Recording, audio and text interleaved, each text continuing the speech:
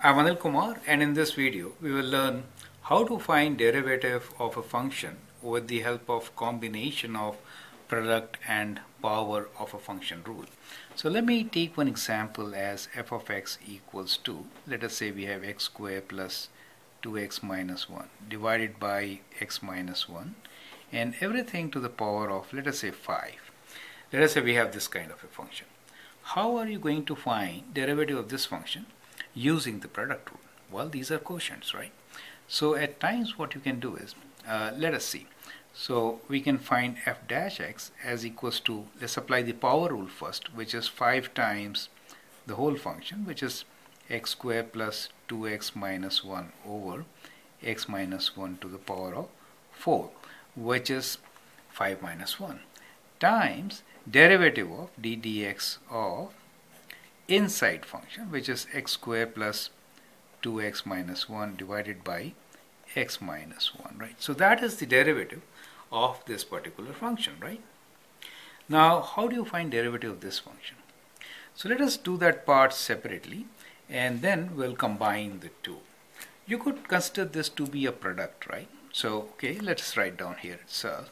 So let me do it in blue ink, then we'll combine it here. So we could write this as,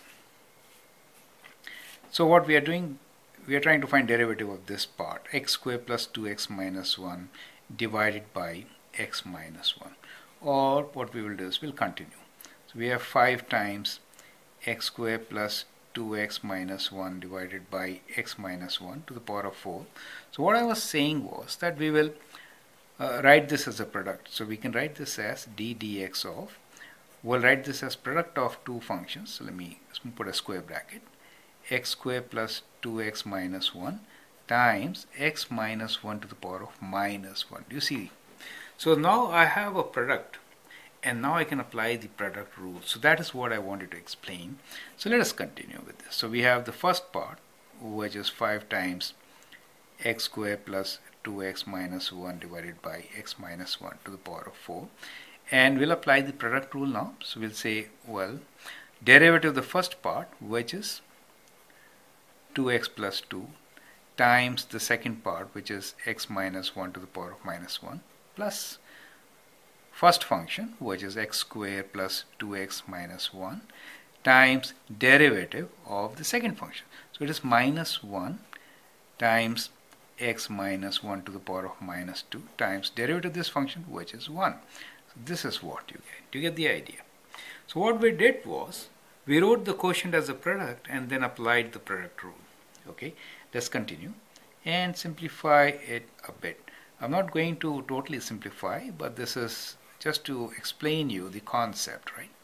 So let's rewrite this function. So we can write this as 2x plus 2 divided by x minus 1, right? Plus in the numerator, we have minus here, so let me write minus.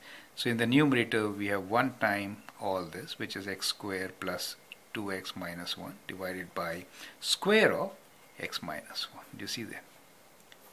So that is the solution for the given question. So at times in the product rule you may be asked such a question where we find derivative of a quotient, as you can see, right? So this example combines the product rule with the power rule and also teaches you how to use quotient with negative exponents and apply the product rule. I hope that's helpful. Thank you and all the best.